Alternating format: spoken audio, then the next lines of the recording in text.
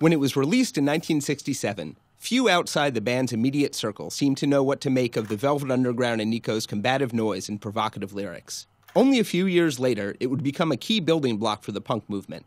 And now, after several generations of indie and alternative rockers working from its template, a record that was once famous for its terrible sales has become one of rock's most revered icons. Shiny, shiny, shiny boots of leather, whiplash, girl child in the dark.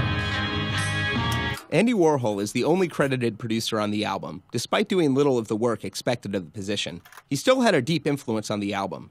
He gave Lou Reed subjects to write about, like Edie Sedgwick, who inspired the song Femme Fatale. 'Cause everybody knows the things she does to please. She's just a little tease. He also convinced the band to hire the German fashion model Nico as a singer. Nico was already well known in rock circles before Warhol connected her with the Velvets. She'd worked with Rolling Stones guitarist Brian Jones and Led Zeppelin's Jimmy Page, and recorded songs by Bob Dylan and Serge Gainsbourg. She'd also done some acting, appearing briefly in Federico Fellini's La Dolce Vita. And what costume shall the poor girl wear to all tomorrow's parties? Most of the details of the recording were lost or forgotten. It may have been recorded partly in New York and partly in L.A., in anywhere between 1 and 4 days, for as much as $3,000. The original recordings were turned down by Columbia, Atlantic, and Elektra before being picked up by traditionally jazz-oriented Verve Records. Even after they were signed, the label insisted on changes to make the album more commercial, including adding the single Sunday Morning. Sunday morning, and I'm falling.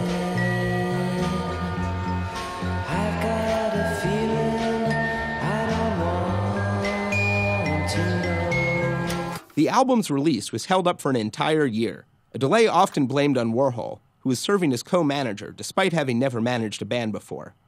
On top of problems tied to inexperience, the peel-away banana sticker he designed for the cover required a special machine to produce it.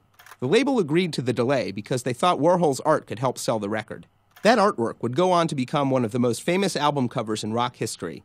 It would also produce at least 2 lawsuits. The first came right after the album's release, over the unauthorized use of actor Eric Emerson on the back cover. And in 2012, after the cover art had spawned a profitable merch business for the Velvet Underground, the surviving band members sued Andy Warhol's foundation to limit third-party licensing. Run, run, run, run, run, take the dragon too. Run, run, run, run, run, gypsy death for you.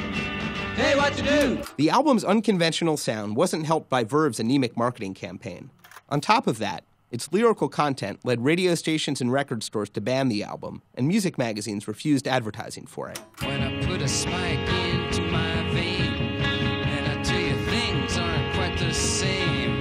When I'm rushing on my run, and I feel just like Jesus' son. It only made it as high as 171 on the Billboard album chart. Since then, the Velvet Underground and Nico has been reissued a number of times, including as a 6-disc Super Deluxe box set in 2012. When an acetate of the original recording sessions that were turned down by labels the first time around was discovered in a Manhattan flea market in 2002, it sold on eBay for over $25,000. The record that no one had wanted at the time turned out to be worth more than its weight in gold.